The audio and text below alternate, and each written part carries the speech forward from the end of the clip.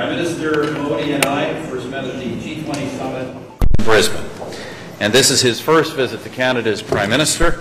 C'est en fait la première visite bilatérale exclusive au Canada d'un Premier ministre indien depuis plus de 40 ans.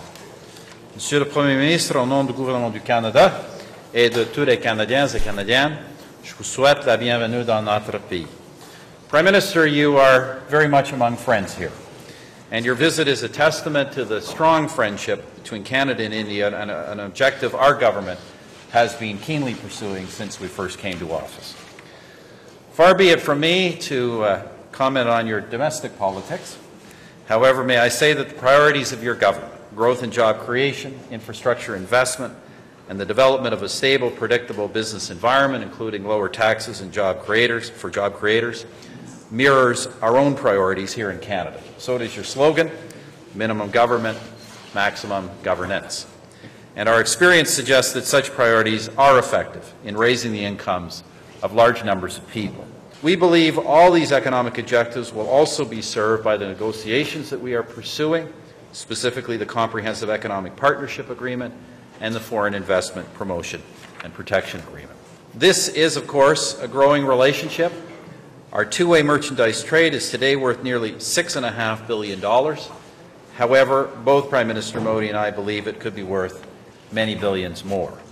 The untapped trade potential between our countries is enormous. Canada has what India needs, and vice versa.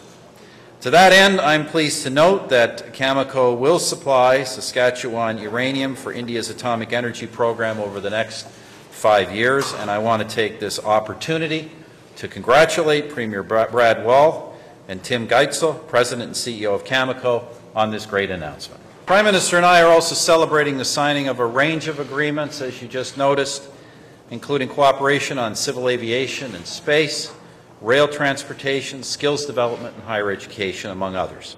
We are the inheritors of similar institutions, traditions, and values, with passionate commitments to democracy and pluralism. Such commonalities as these alone would make us friends, but we also share people, and that, Prime Minister, makes us increasingly like family. Today, roughly 1.2 million Canadians can trace their roots to India. This community has not only achieved great success here, but has also brought its rich culture, its festivals, films, architecture, religious and sporting life.